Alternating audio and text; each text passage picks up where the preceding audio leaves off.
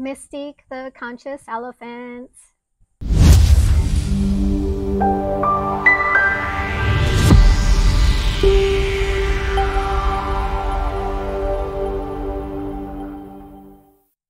Hey guys, how are you doing today? I want to jump on and do a quick video and promote to myself.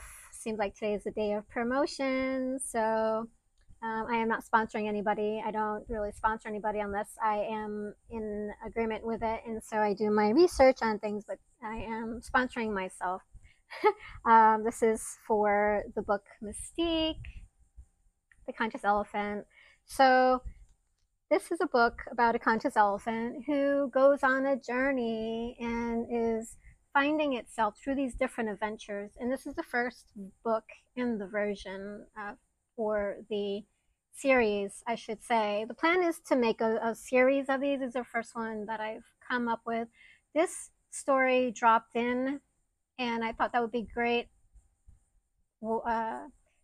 story to share for kids, to help them to really hone who they truly are and to accept who they are and their reason for being here. So basically, we are here, we're always here in the moment, where we are for a reason, right? And so it's all divinely orchestrated and purposeful in who we are. And it's about self acceptance, self love, accepting who you truly are, not trying to be somebody else, right? So the book kind of talks about that as he goes on a journey, right? And the artwork is all mine, right?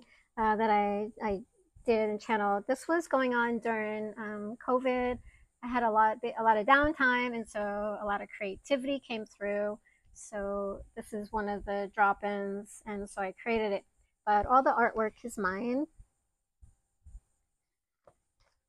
The story is not mine. It is mine, but it's not mine. It was a channeled story, right? It's something that dropped in, and I was like, oh, well, that'll make a great story.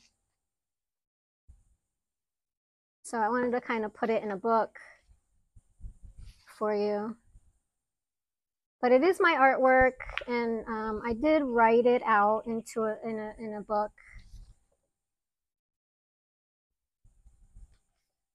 And so it's on Barnes and Nobles, actually. Right? And so he goes on a journey, the elephants, into the city. Cute little guy. And at some point, I'm going to try to figure out how to animate it. And so I want to be able to make an animation of him on all his journeys, with that for the kids. Now, it is a little bit lengthy in the reading, as you can see. So it's going to be, although the pictures depict it to be like younger child, it's actually a story for about mid-teens, I would say, where they can actually read it.